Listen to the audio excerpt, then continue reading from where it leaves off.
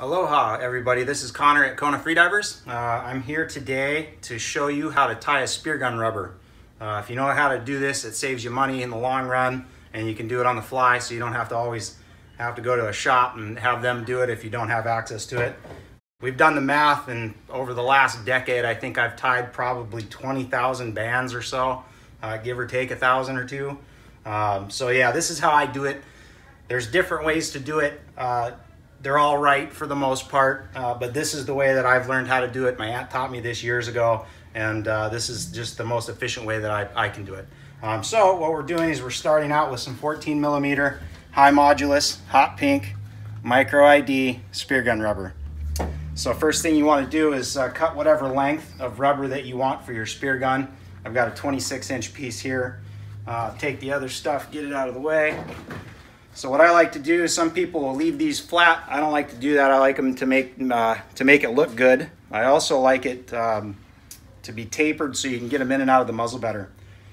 So the way that you do that, I just use a simple Phillips head screwdriver, poke it in the end, kind of pull back out so it's nice and flat.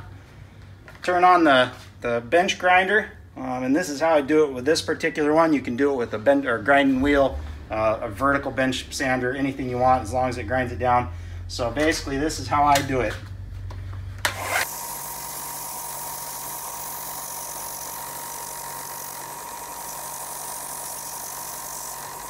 So that's basically how you do it to make it look nice.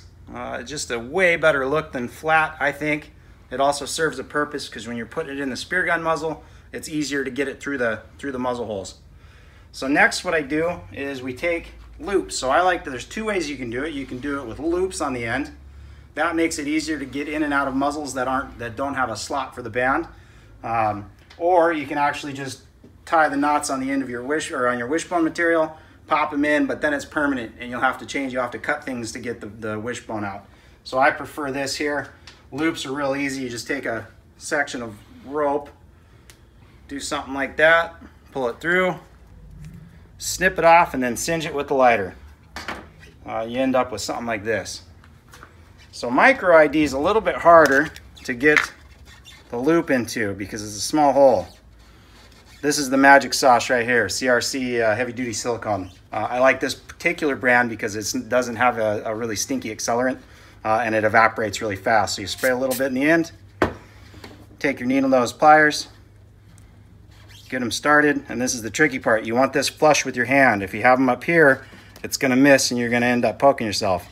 So flush with your hand, get it started, hold it like that. There you go.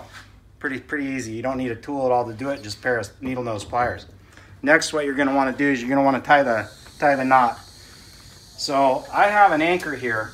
It's easier because you can have both hands available to tie. A lot of people do it with two hands. To me, that's harder. So what I'm going to do is I'm going to tie a constrictor knot, and the way that I do this, start it on the bottom. You go over on the outside, cross on the inside, then you go under both, then you pull this one off the end, and you go under that one, and then what you do is you seat it. So what you're going to do is use your finger to put it right where you want it. Try to make it look even and nice. Lean into it a little bit, and it starts to cinch. Then the pliers again, take them, roll it a couple times, and this is where the anchor comes in. You just lean your body weight into it and twist. That's gonna cinch them down without breaking the line. Even though this is 100-pound test Dacron, it breaks pretty easily when you're doing this. So then you can leave it as is, but what I like to do is I put a little lock knot. That's just my term. I don't know what the actual term for it is. But you go over one more time, under, then cinch it again, grab the needle nose, roll them up, lean into it, and you got your knot. So then you grab the scissors, snip it. You want to leave a little bit of an end out there so you can end up singeing it down. Singeing's important, or else it'll fray and it may unravel the knot. Probably not, but plus this looks better. So you're not quite done yet. Next you got to do is take something like that, pull the loop out so it's nice and flush with the end there. Now you've got your wishbone material. I'm just using a Dyneema cord line. You can use Spectra, wax, kevlar, whatever you want to use. And the way to do this, to tie it in, is a real easy knot. You go through the loop, around the back of the loop and underneath itself, and you want this end here singed so it won't slip. And then when you cinch it down like that, it's going to cinch down on itself and it won't slide through. And you do that with both sides, and ta-da, you got yourself a Speargun rubber. So it's pretty easy. Once you get the knots down, you can tie your own rubbers. Saves you money in the long run. And yeah, it's the way to do it.